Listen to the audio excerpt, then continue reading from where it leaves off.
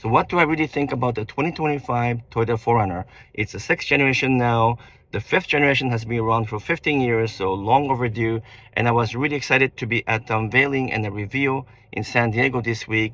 Well, let me go through my checklist. First, is it built in Japan? Yes, still built in Japan at the Tara factory. Does it have the sliding rear window? Yes. Point number 2, it still has a sliding rear window, which is a big deal for many of you guys. Third, is it good looking?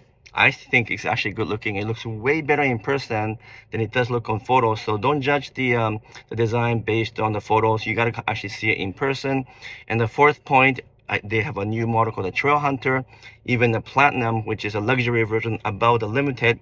So I'm super happy that there are additional models. That's point number 4.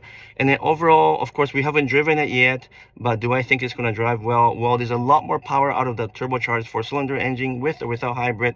So point number 5 is going to have way better performance.